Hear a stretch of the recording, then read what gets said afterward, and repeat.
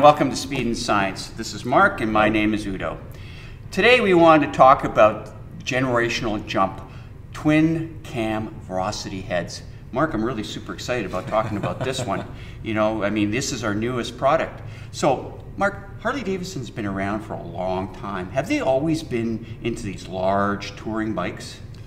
A very long time indeed. We're talking almost 120 years since four young men with very little resources but great passion and determination built the first motorcycle and hand-painted the words Harley Davidson on a tank. Right.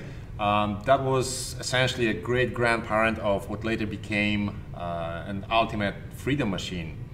Now, Harley Davidson had produced a number of different models over the years since, and they had brief hate-love relationships with motorsports, mopeds, scooters, and golf carts, you know, out of all things. But yes, I know, it's kind of odd. But the main bread and butter were always large V-twin powered machines.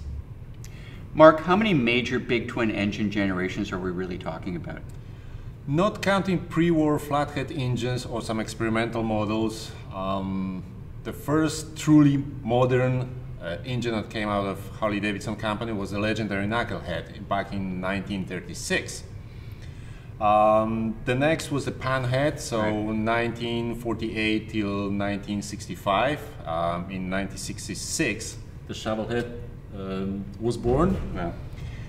And then the evolution took over in 1985, and that generation was replaced with a TwinCam in 1999.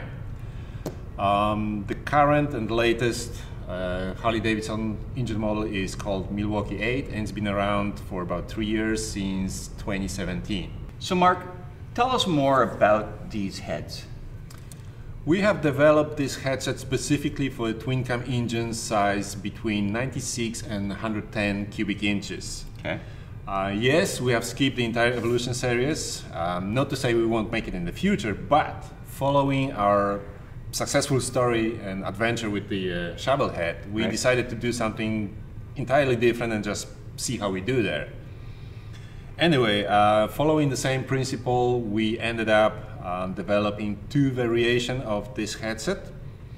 This one being called FEROCITY, and the main idea behind this concept was to provide maximum compatibility with the OEM components and peripherals, mainly intake manifold and throttle body and so on, while providing a great increase in power and torque throughout the entire RPM range. Okay. With proper tuning, this headset makes a fantastic street engine, and the difference is very, very noticeable and immediate. So Mark, what does the aftermarket offer in this area? Most of aftermarket heads are based off of castings. We use billet aluminum for a variety of reasons. Superior stability and strength, for instance, and also starting with a raw block of aluminum gives us a complete freedom and control over port shape and a combustion chamber, which is heart and soul of a good head. And they also look really nice when they're like this. Yes, I can't argue with that. Most of the heads advertised as CNC ported are simply based off of third-party castings and simply have, you know, ports open up a little bit and maybe, you know, oversized valve installed. There's not a lot of R&D going into those things, and in most cases the resulting velocity loss causes a significant power drop in a lower RPM range, which is unfortunate and very, very counterproductive. I mean, how many people ride the Harleys at 5,000 RPM and above? Mark, purchasing these heads is one thing, these FEROCITY heads, but installing them, are there any special parts that are needed or special processes? Not at all. These are direct bolt-on components. Other than new gaskets, a customer doesn't need anything else. A good tune-up afterward will help to make the most out of the new setup, but other than that, it's a plug and play.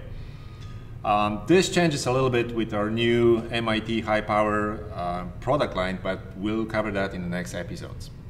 Thanks, Mark. If Thank you you. enjoyed this video, give us a thumbs up. And if you want to see the subsequent videos, hit the links below, and we'll see you on the next episode. Thanks for watching. Thank you.